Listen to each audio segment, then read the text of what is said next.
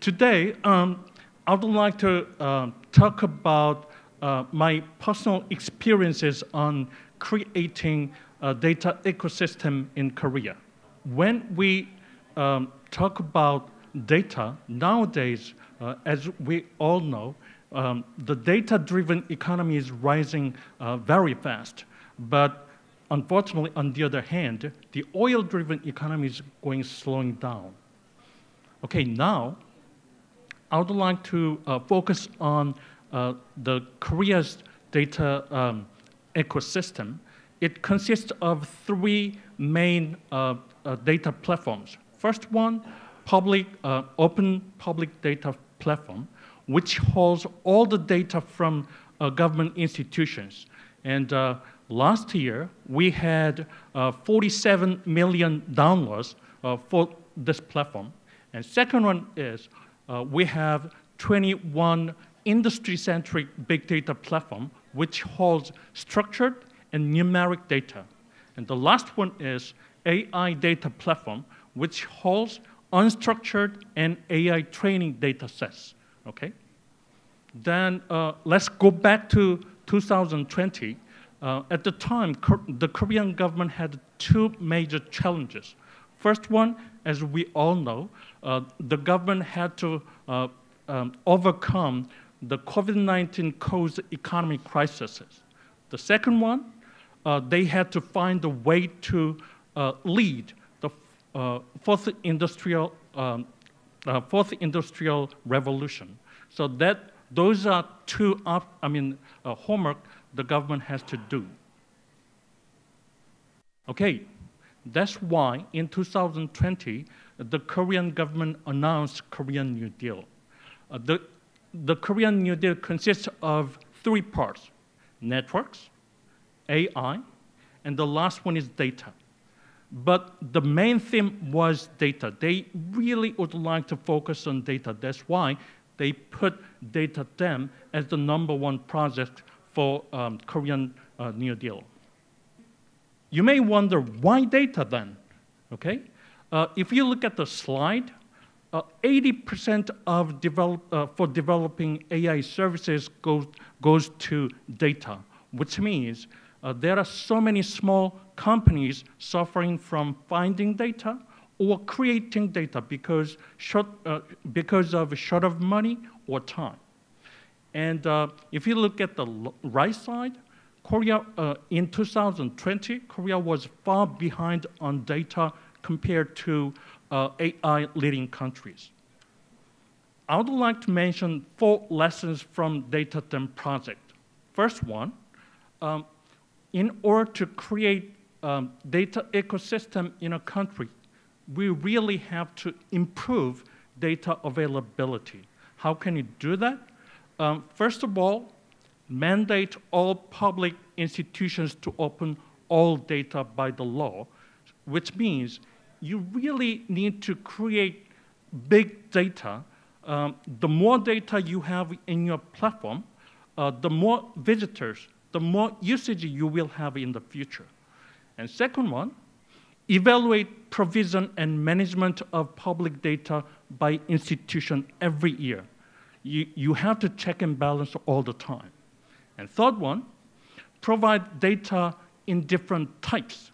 For example, Excel, CSV, XML, JSON, or today, OpenAPI is really good tool for usage. Okay? And second lesson, improve data accessibility. How can we do that? First of all, we really need to create different platforms for different data. People say, hey, let's have a big platform and put every data inside. It's not going to work because you really need to understand each industry-centric data so that you really need to create each platform for the data. And second, connect data to data and platform to platform and make data flow through platforms. This is a very important thing. So, for example, in Korea, we use national data integration map so that we can pinpoint every data where it is.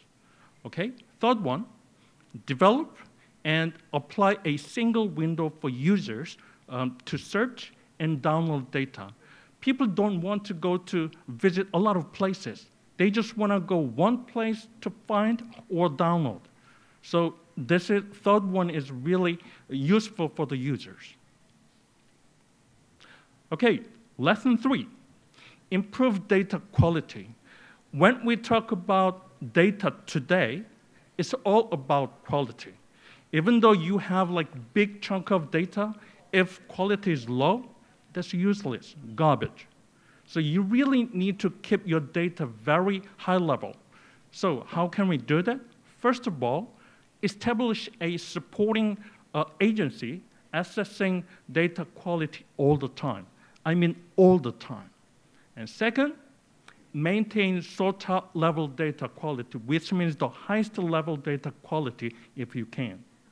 And third one, create online, offline channels to get feedback from diverse users, because they are the ones who are using data.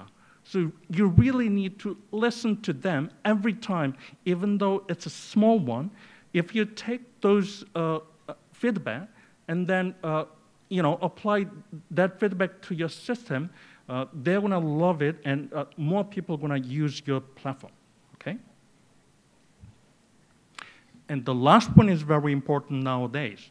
Prepare AI training data sets. First one, how can we do that? First, create universal but unique AI training data sets. For example, I put a Dubai dialect data set.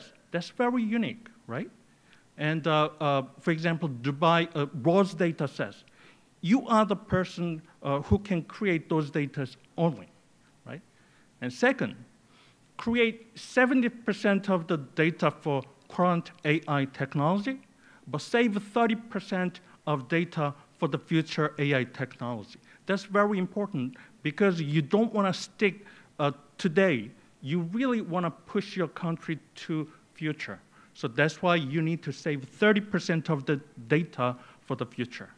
And the last one, I mean, from my personal experience, this is the most important thing to do. Use crowdsourcing method to get more people involved and accumulated of knowledge. You would like to expand this knowledge or experiences over the country. How can we do that? We can use crowdsourcing method for doing that, okay? For example, this is one example that I led. We had AI training data sets for 3 years. Total spending, if you look at the slide, $1.04 billion for 3 years. And memory space, if you look at it, over 3 petabytes we have right now. And participating companies, over 3,000 AI companies we have. And new employment, we created about less than 200,000 employment, okay? So this kind of work is really important to create an AI industry in your own country.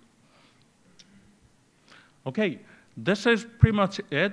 I would like to talk about a lot of things behind, because there are so many stories and difficulties and homework to do.